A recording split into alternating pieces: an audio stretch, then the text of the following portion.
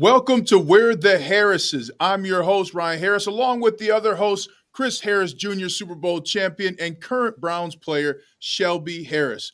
Well, fellas, let's get started with first down, and a monster first down has been announced. Davante Adams traded to the Jets for a conditional third-round pick. Your thoughts? I think it's huge. Obviously, it's not going to be as big as people think it is, but I just think having that receiver of that pedigree being there, taking the load off of Garrett Wilson, Allen Lazard, and all those guys, I think it's going to be a big upgrade. But that's not necessarily their issue. They got to find a way to protect Aaron Rodgers. You got the 40-year-old quarterback getting hit, not just getting hit, getting drilled. And you got to find a way to preserve him throughout the season, because if he keeps getting hit like this, he won't make it the rest of the season. I think it's a steal. Whenever you can get an impact player like this for a third-round pick, that's a steal, So hopefully, of course, he makes the Jets a better team. But like Shelby said, they have a lot of other issues. Their run game is inconsistent. Hall one week he's up, and next week, he disappears, and their O-line just can't block. He doesn't have a lot of time to throw. And also, Aaron Rodgers just isn't the same Aaron Rodgers. Correct. Right? He's not mobile anymore as he used to. He was more. People got to realize, man, he was kind of a scrambling quarterback. That could throw. And you take that mobility away from him. Now he's a pocket passer, and they don't have a great offensive line. So this is a huge pickup. I think it's a steal to be able to get him for a third-round pick. With Davante Adams, I'm with you, Chris. A steal. What are the Raiders doing? I mean, you don't get Wilson or Lazard in return for this deal. I mean, the Raiders are gonna Raider. That's what everybody in the NFL knows. So that's the first part of it.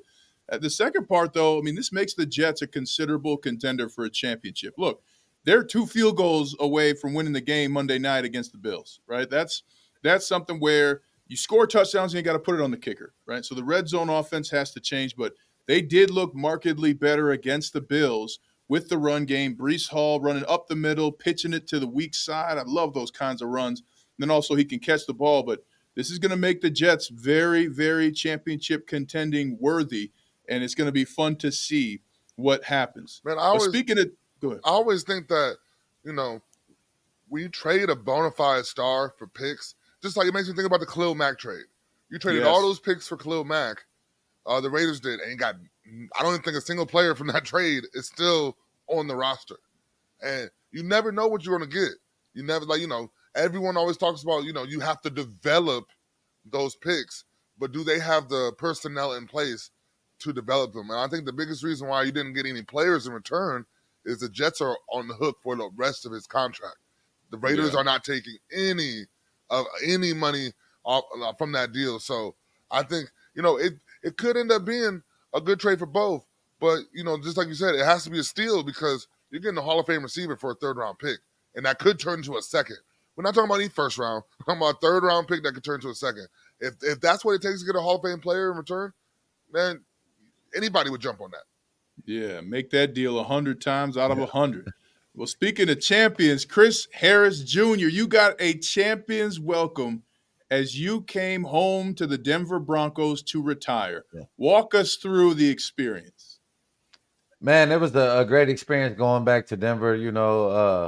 Me and my wife and my marketing team, just, we had a great conversation at the end of at the beginning of the year, and just wanted to be able to, make amends and be able to come home. And the same thing with them, same thing with the Broncos. And we just set this up. And they just happened to be the Chargers and the Broncos game, both teams I played for, But it was good to see both teams, be able to see it, because I got a lot of teammates that still play with the Chargers.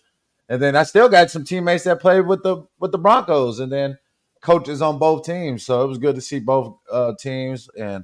But, man, just seeing how we came out and played, man, it hurt, man, because we didn't come out with that fire, that intensity that I wanted to see, and that's what it takes in those championship games, those conference game, division games. But other than that, man, it was great. It was a great experience. It was great seeing all the equipment people flip and the trainers and things like that. I haven't seen those guys since 2019.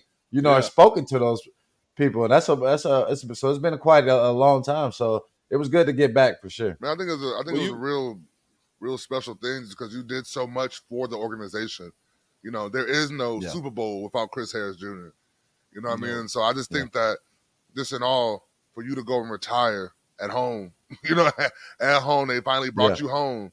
And now next we talk about Ring of Honor and all that stuff, but this is the first step to showing you the love that you deserve. So congrats, my boy. You really deserve that. Thank you. Appreciate you, man. Appreciate you. I want to dig in, though. You said, you know, you wanted to make amends with the Broncos. I mean, tell the people, what was painful for you leaving the Broncos or before leaving the Broncos? Yeah, man, because, you know, a lot of people thought it was just like the last year, you know, but we have been trying to get a deal done for two or 3 years before that, you know, so it was just, you know, when things like that, contract negotiations and, you know, and how it was running at that time, and, you know, it was controversy going on with the front office, you know, with Elway, Joe Ellis, and the Bolins. It was a lot going on, right, especially at the end of my career, so a lot of things could have got misconstrued, and you know, I felt some type of way. Elway probably felt some type of way, you know. So we just kind of let all that stuff be bygones, and it was able to just make those amends. And you know, we got a lot to celebrate. I feel like we have way more to celebrate than, you know, to look back on the negatives. You know, having 5 straight division titles, you know, having multiple Super Bowl appearances, and so it was just we winning 90 games. Right, I won 90 games in 9 years in Denver. That's, you know, that's hard to do. So just being able to come back and just celebrate the success that we had, it was definitely fun. Yeah, I don't think the people realize. I don't think the people realize just how personal sometimes these negotiations can get, because it can go. You know, as alpha males as you have to be to play this sport, they don't realize when you're in the contract negotiations, they'll say, "Oh, well, I don't think you're that good to be able to make this. I don't think," and then you'd be like, "What? I'm an all-pro player. What do you mean?" Yeah, you know what I mean. So they don't realize like these contract negotiations can get messy, because there's going to be some words thrown around. There's going to be, you know, things said that are definitely going to be disrespectful, and you kind of find out exactly how they feel about you. And it's like, well, if you feel about me that way, then maybe I should go somewhere else. And so, you know, that's why it's such a big deal that you were able to squash this and throw it under the rug and come back, because we've all been there. We've all had to talk to the teams about what they think our value is, and sometimes, you know, that hurts. Yeah. Well, I mean, you talk about a lot of things to celebrate, Chris. I could celebrate you as a teammate, you know, the rest of the episode in terms of, you know, you always had a smile. You would talk trash, but in like the fun kind of way, you know, let everybody know that you were there, but, you know, that you expected better play, you know, from the opponent. Oh, you can't do that. Come on, you got to be better than that. The big smile at the knocking down a pass. And of course, getting everybody to the Rick Ross concert after the Super Bowl, man. Those stories, we're going to keep them under lock. But, man, you were a Hall of Fame teammate, brother, in addition to a Hall of Fame player in my book. And like Shelby said, I think the Ring of Honor is just a matter of time for you. And it's amazing what you did to come back with your family and to retire a Bronco.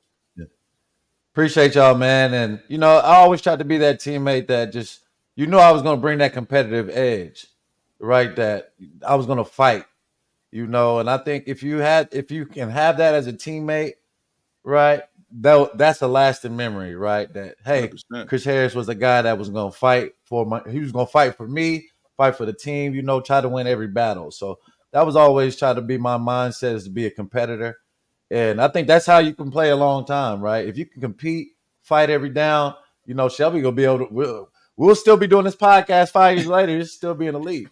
You know what I mean? So that's just, that's how I was able to play. And let's go to the next game. You know, we had enough talk about me. Let's get to this big showdown, right, that we had this weekend. Lamar Jackson versus Jaden Daniels. They're calling Jaden Daniels Lamar 2.0, right? And their games do look kind of similar, but I think Jaden can throw. I think he's a little bit ahead of Lamar at this time period of throwing. But it was, I think this game was all about Derrick Henry. What do y'all think about this matchup, this crazy matchup that we had over the weekend? Go ahead, Shelby. Man, I think, you know, it's the first of many. This is not the last you're going to hear Jaden Daniels. Jaden Daniels is going to be a household MVP candidate years to come. He's starting to come into his own. But the one thing I got to say about him, though, is as long as he has stable coaching, we know how it goes in the league. Once coaches start leaving and start getting new jobs and stuff, you get a new offense in there, and it takes a year or two to get up to speed. But like you said, though, Derrick Henry was the story of this game. Man, he's on an unstoppable pace right now. He leads the league in carries, leads the league in touchdowns. He's really just doing it all for them. He's taking the burden off Lamar Jackson. He's doing exactly what we thought he was going to do. But then after that first game, people start questioning it. They're like, I don't know how it's going to work, but they're figuring it out. And then their defense is playing good ball too. I hate to try to take credit for it, but I think we kind of showed how to slow Jaden Daniels down a little bit on the RPO and all that stuff. Us as the Browns, but man, the Ravens are really coming into their own. We doubted them the first 2 weeks because they lost to the Chiefs and then they lost to the Raiders, and we're like, oh, who is this team? Who is this team? Right. But they're starting to come into their own, and they're deadly. And I look at Jaden Daniels; he's not as shifty as Lamar, but man, he's bigger, he's thicker, and he can run through contact. But man, he can throw the ball. I'm gonna tell you that. Like Lamar can throw the ball. I remember when we played him in Denver, and I remember. Oh my God, Vic was like, "Oh, it was when Hollywood Brown had just dropped a couple passes the week before." He's like, he can't catch. He can't catch it. Then literally in the first quarter, he went through a bomb on us. Hollywood Brown lays out, perfect pass, lays out for a touchdown. And I was like, I guess he could catch then. But, but truly, like it was, Lamar Jackson's a great passer. But Jaden Daniels, he has that it factor also. So I love it. I can't wait to see more battles between them. But Lamar and the Ravens just have a more complete team right now. And with that run game, with Derrick Henry hitting that stride, it's scary. Yeah. Let's talk about that stride that Derrick Henry's in. I mean, his 706 rushing yards going into the Monday night game was more than 12 other teams had total. His 8 touchdowns was more than his 8 rushing touchdowns are more than 26 other teams' rushing touchdowns totals. I mean, come on. He's going to get 1,000 yards in 6-7 games here, 7-8 games. So Derrick Henry, you guys are absolutely right. He is powering this Baltimore Ravens engine, and it finally looked like against the Commanders it was starting to click. I want to pick up on one more thing that Shelby said.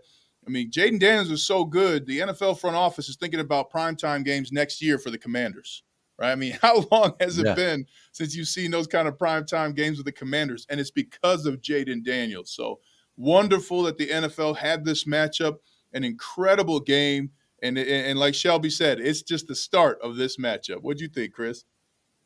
And it's a battle of that East Coast territory, Yes. And the Commanders and the Ravens aren't too far apart from each other. Bus ride. Right? Yeah, so but the main thing, Derrick Henry, being able to, now they're putting him in the home base. They're putting him in the pistol in the home, putting him right behind Lamar Jackson, right?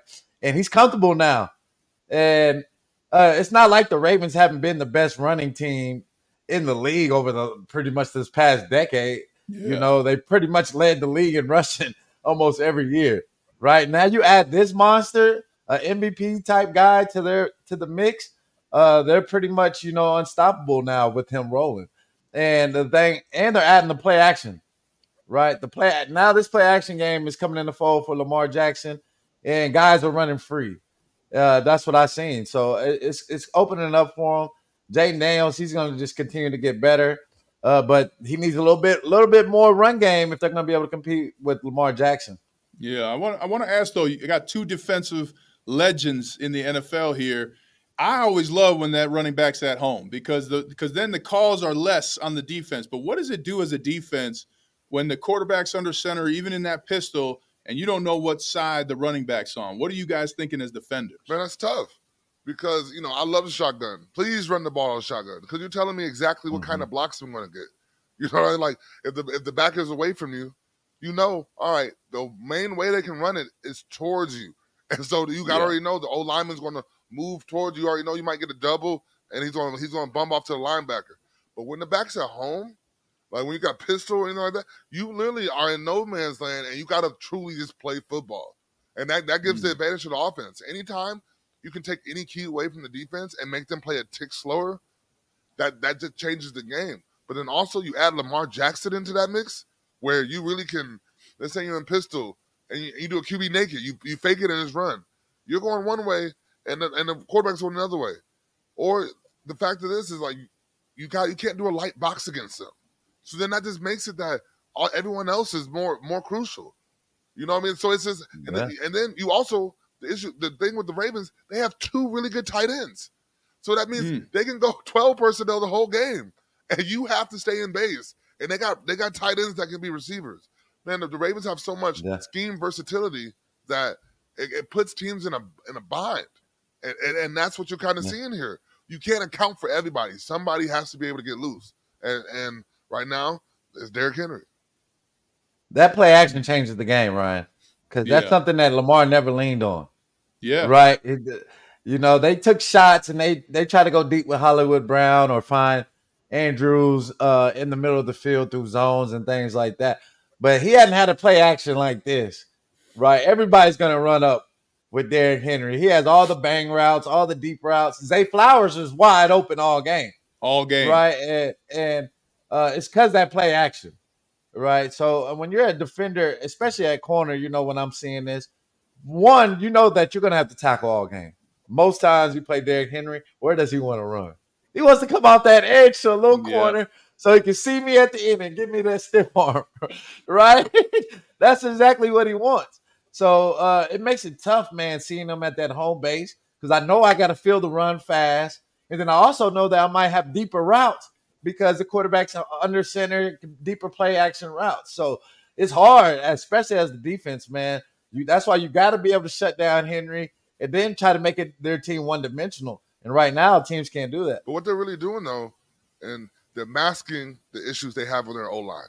The first 2 weeks we saw, they just can't sit there and try to drop back and pass 30 times a game. The one thing about the Ravens that you can't let them get ahead because they're just going to keep running the ball. They're just going to keep running and running and running the ball and then play action off of that.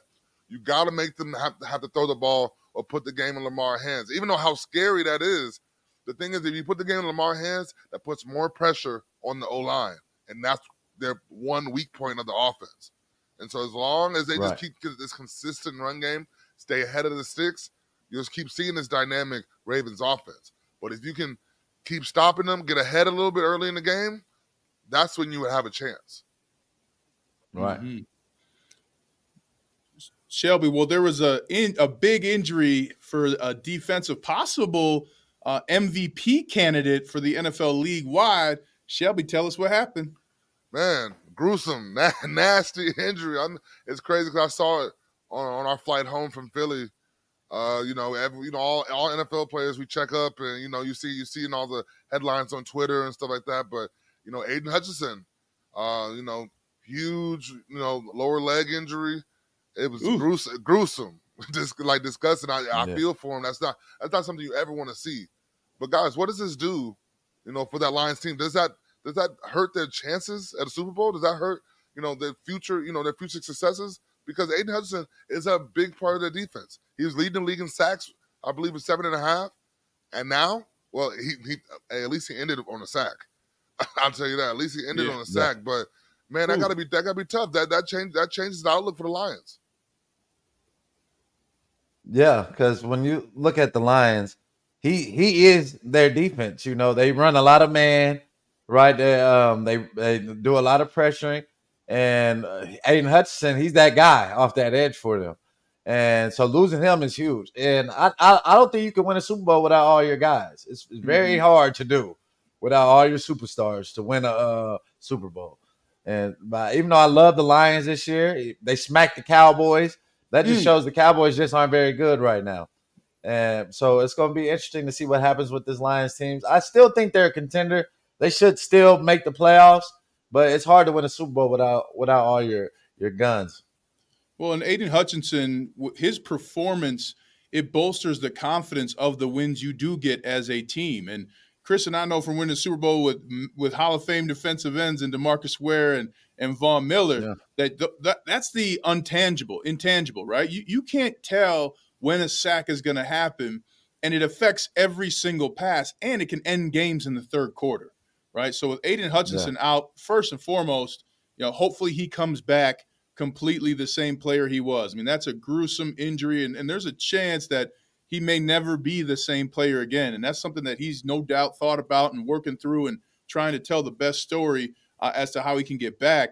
But I'm kind of with Chris Harris Jr. here. The Lions now are championship contenders, but you just don't have that X factor on defense. Now, Jared Goff is putting together one of the greatest stretches here in NFL history. His quarterback rating is the highest through 2 games in NFL history, I think since the 70s. So he's doing well, but as we know, it's a regular season. Things get different in the playoffs, and that's when I think that the Lions are going to miss Aiden Hutchinson the most. As I remember, if I remember correctly, wasn't it that 2013 Broncos team that made it to the Super Bowl with a bunch of injuries? Obviously, it didn't work out.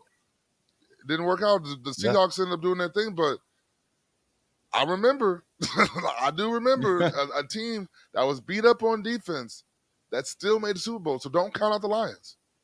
Don't count them out. Hey, but real quick, can we say, fire that man, Coach McCarthy at the Cowboys? I mean, you get drubbed at home after having to squeak out some victories earlier in the season. He's got to go. Fire that man.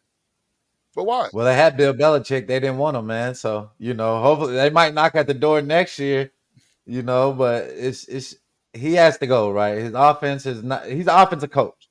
Your offense ain't doing anything right now. Y'all chose that you didn't need a run game. If they had Derrick Henry and Jerry Jones wasn't a little, tight in his pockets, we don't know why he's so tight, right? That little $5-8 million that they had for Derrick Henry, I guarantee the record would look totally different now. But the Cowboys, they got injuries on defense, man. You're talking about you missing your top 2 pass rushers. Yeah. Like you're asking a lot of a team that's completely beat up right now on defense. You know what I mean? Like, you don't have your spark plug in Micah Parsons. And then the consistent bell cow in DeMarcus Lawrence, what can they really do? They don't have any edge rushers right now. The D line is beat. You know what I mean? It's just, and then you're going against the Lions who will pound the ball against you. And this is the game you really need those guys. And so, they were behind the 8 ball before it even started. So it's just, we could talk about Mike McCarthy this, Mike McCarthy that. It'd be different if they had a fully loaded team going into this. They are literally a couple Band-Aids from falling apart. We have to see them at full potential before we start judging them. But also, I never am a big believer of firing a coach mid-season because it very rarely, we've seen it. It was the one Raiders team that went off after they fired their coach, but it very rarely, that means you're kind of throwing in the white flag. The season's over. It's way too early. We're talking about we're going into week 7. We're going into week 7. Mm-hmm. We're very rarely going to say the season's over already. So we got to, just pump the brakes a little bit. Yeah, the Cowboys are in trouble because the NFC East, it's looking a lot different than what everybody expected. Not going to lie to you. Commanders. But they're still in it, though. They are still in it. So I just say pump the brakes. I like that. You may be making me reconsider. I like that analysis, Shelby. All right, let's go to third down, fellas. Big game starting off week 7 is the Denver Broncos going to New Orleans. Sean Payton returns to New Orleans, and the Broncos, of course, coming off a devastating loss against the Chargers, but they did score 16 points in the fourth quarter. I liked a little bit of that. But what do you guys make of – let's just start first with the Broncos game against the Chargers. What did you see? Chris, you were there. You got to catch it all in person. How did it look from wire to wire? Man, the Chargers were well prepared. I was very, shocked by how disciplined they were and how they played and the communication they had on their side of the ball. Broncos, we just looked like a young team. Offense didn't look well at all. No running game. Bo was a little bit, I would say fidgety. He was kind of rushing it a little bit and caused him to throw a little inaccurate throws. And so that they have to clean up a lot on offense, right? But they got to be able to get the run game going. Got to get Bo more comfortable. And that happens. They need to start throwing a little bit shorter throws, get him an RPO, maybe get him a run quarterback design run, we got to find a way to get them comfortable, right? You don't want to start the kid out with a play action. Let's throw across the middle now, and he's inaccurate, right? And now they get a pick, and that's how that game started. So I would like them to let's get him in the game. Let's throw some little screens. Let's throw some dink and dunk, some RPOs, and let's get him in the game. And once you get behind, you know how it is, man. Once you get behind 16, 20 points at half to a team in the NFL, it's hard to come back. You rarely come back. And that's what happened, man, with the Broncos. They got down too far in the first half, and they're not a good enough team to be able to come back right now. Man, but what we can't say, though, is they didn't quit. You know, it was bad at halftime, and they didn't quit. And I think that will help you further along the season than just, you know, if you got to find the positive in this whole thing. Yeah, it was an ugly game. Yeah. They didn't quit. It's a young team that's staying the fight. I think the epitome of a young team is you don't know who you're going to get week in and week out. You might get a team that goes out there against the best competition and goes and blows them out. Or you might get a team that goes out there and gives you a dud. But the one thing, though, is like even when they were giving you a dud, they sat there, they went back at halftime, and they figured it out, and they started fighting. And that's what you got to ask for a team, like especially a young team. Because I'm telling you, like me and Chris always talk about, I'll play another 4 or 5 years in this league because these kids that come out are kind of soft. They don't have that fight. And that's the one thing you love to see with the Broncos, though, that they were fighting. And that they were until the end of the game. They made it a game at the end. It's just the fact that they shot themselves in the foot too much early. But once again, young quarterback, you know, new whole, you know, you're playing a whole new team. You're playing a Harbaugh coach team. They're going to be disciplined. They're going to come after you. And so, you know, I definitely think the next time around it'll be a completely different game. But if you want to look for some positives, you got to look at the fact that the Broncos never gave up. And even when things were grim, you know, they kept fighting through it. So, you know, it's not as bad as it could have been because they could have just laid down. Could just lay down and quit. Yeah. But you got something to build on for next week. And I think that is really like, you know, what Sean Payton wanted to see, especially going against your old team. You know, you got to be excited for what you saw at the end of the game, and you go out there and be like, all right, like we're still in this. We can go out there and still make a difference, still get some wins. And so I think the Broncos will be just fine. Well, one of the things that we're doing, the three of us, we're having this conversation in the same arena that this is Bo Nix's first season as a quarterback, right? I know everybody wants, an undefeated record, and they want 4 straight wins and 5 straight. I know that. And it's week 6, okay? And you're going against a team that has a bona fide coach in Harbaugh, bona fide quarterback in Justin Herbert, and one of the best defenses in the NFL. I mean, it was going to be a test.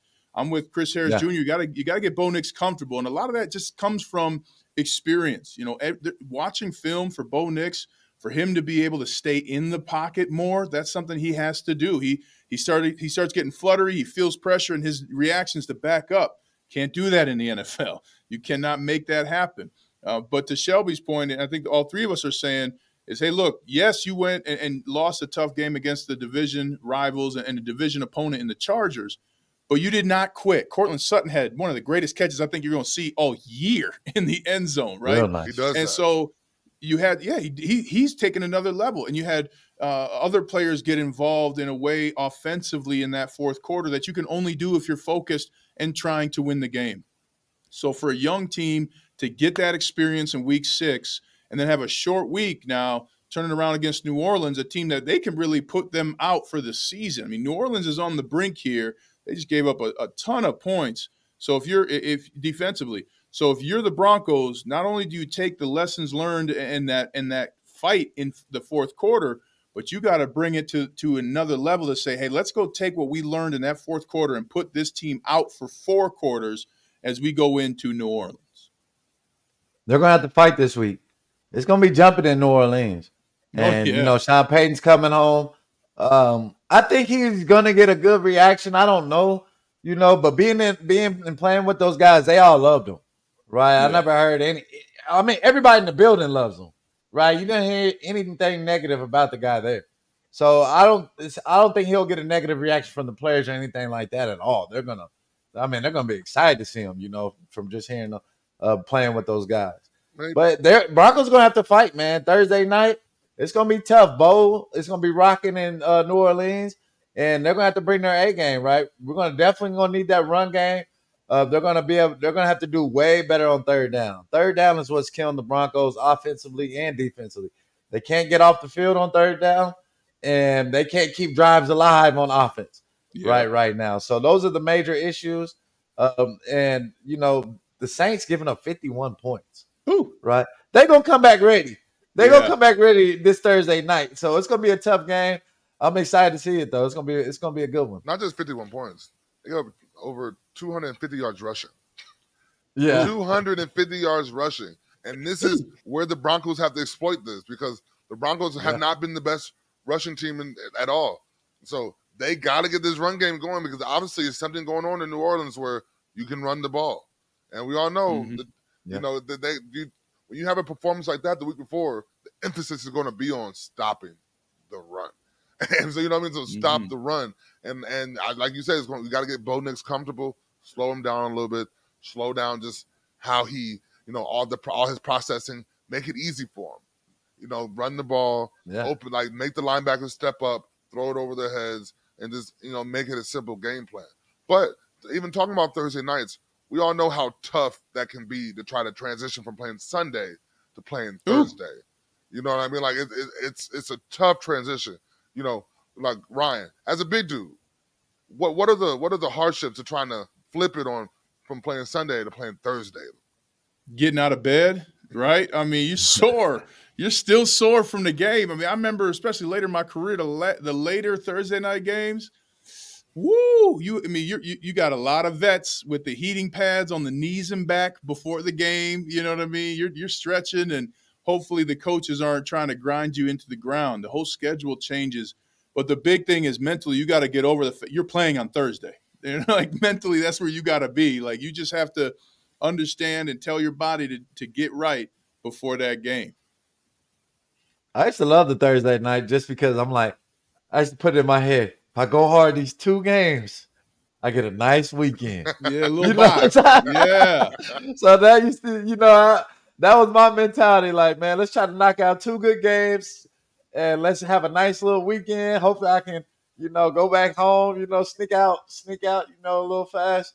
But these games you're always going to be sore. Everybody's going to be banged up. This game that you got to mentally get your mind right and just fight through it. Right, pretty much the whole season is almost like that, But it's just, it's harder to come back from those games. And they used to do us bad. We'd have like a Sunday night game. Then now you got to go play Thursday, or traveling far trip, and then bam, we got a Thursday night game. So I mean, luckily the Broncos, they had a home game and they can get some rest, and then now go to New Orleans on Wednesday. We did. I was unfortunately. They put me in a lot of bad situations where we didn't have a lot of time to recover. So it just depends on how the schedule is. And but the Thursday night games it's prime time. It's gonna be a good game. We're gonna see if Sean Payton, he's gonna be the talk of the town. I think when they showed the pregame, they had Sean Payton and they had Derek Carr. So they're treating Sean Payton like he's the quarterback this game. Yeah, they are. Yes, they are. Well, hey guys, for fourth down, let's wrap it up. The international games, I thought we might get another coach fired from an international game when the Jaguars took that L, but clearly they're not going anywhere. It was strange to see the Jets, that 2 weeks ago they had the international game, and then already they're playing on Monday night. What do you guys make of the international game, and is it here to stay? Man, it's money. They're going to stay. You know what I mean? They're trying to – they're doing it under the guise of we're trying to expand the game. No, you're trying to expand the markets to make some money. Yes. You know what I mean? And that's really all it is. You're just trying to make more money. But it's a cool experience for the guys who haven't been able to travel, go around, go see different places.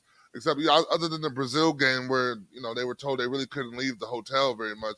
Usually you go to these games. I remember when I was with the Raiders, we went to London. And we played the Patriots the week before in Boston, and we flew right out, and we were there for the whole week. And so that was a real cool experience. I always say the issue is that most people don't give a shit about the game. like to be like, you go there and you're enjoying. It's like a vacation. Then you have to work. I feel like people lose the focus of what we're actually here for.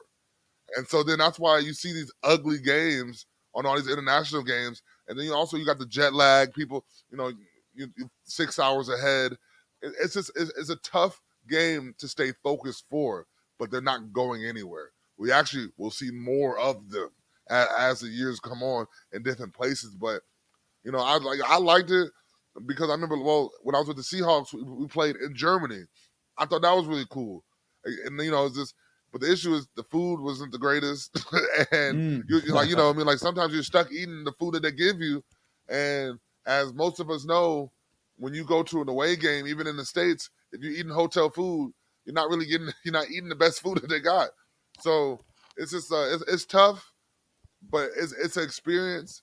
And I always remember when we played in Germany, right after the 2-minute warning, they broke out in this whole song, like the West Virginia, like that. Like I'm talking about, it was like bone chilling. I will remember that moment for the rest of my life, just being on the field and then breaking out this whole song, everybody singing together. It's just a different feel than when you're in America playing. But it's hard to stay focused when you're in a different country. You can't stay in your schedule, But it's they're not going anywhere, so we got to find ways to adapt. Man, I played 12 years and didn't get to play one international game. So I don't even have any. I can't even speak on this topic, man. I didn't have the chance to play in the international games, but I do think they're going to continue to stay, like Shelby's saying. It's kind of like the NBA. They wanted to get worldwide, have all the international players eventually start coming over here. It's kind of like the beginning of that. So Spain, what else did they say they want to play? They playing in Brazil. China. They want to get Brazil, Mexico. They got to play in China, right? That's a big market. Mm-hmm. We've seen how the NBA has partnered with China and how big that is over there, right? Yeah. So these guys got China shoes, right? We've seen what Stephon Marbury and all these guys have built over there. So I think it's going to be a way to put more money in guys' pockets also, right? Playing international and getting these games all over the world. So I think it is a cool thing, but I'm just mad I didn't get to play in one game. Yeah. Well, I love playing in it. It was an amazing experience. You think we like football, man, they really like football over there in Europe. Those stadiums are incredible.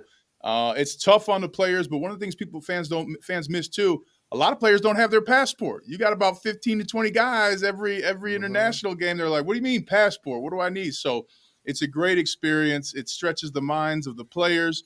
It increases the love and the passion in the world of football in the NFL. And it is absolutely here to stay because, like Shelby said, it's all about the money. Man, that's actually how I got my passport. That's actually how I got my passport. There you go. See? My rookie year, I remember after I got drafted by the Raiders, it was just like, we're going to have a game in London. Do you have your passport? I'm like, no. So literally, that passport just expired last year. So you know what I mean? So it's like, and that's the crazy part about it is, it's a lot of the players, when they come into the league, they have not been able to travel. They have never been, overseas, and like all the most traveling you're doing is for football. So that's why when I say it's kind of a distraction sometimes, because some people know they might never come back here again, and they want to go see the sites. Like you say, you go to London, you want to go see Big Ben.